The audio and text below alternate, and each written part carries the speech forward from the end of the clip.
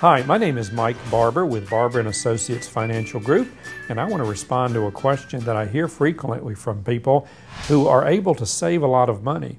Now, that doesn't always mean that they are high income earners. Many folks are very conservative in their lifestyle. They live without debt, and they like to save their money. So what do they do differently? You know, they typically have 401ks and IRAs available to them through their employers.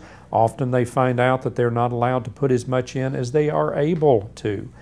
Well, the good news is, if you're a big saver, there are lots of alternative savings plans that you have at your discretion, many that give you the opportunity when you take that money back when you retire for it to be tax-free.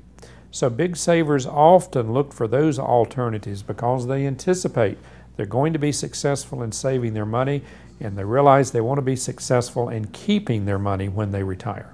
I hope you've enjoyed this video.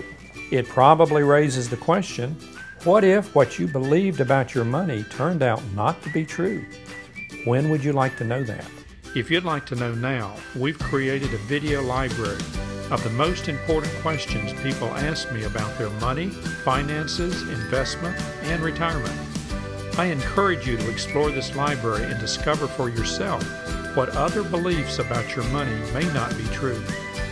Most importantly, I invite you to book a complimentary online assessment where you and I can speak one-on-one about your financial future.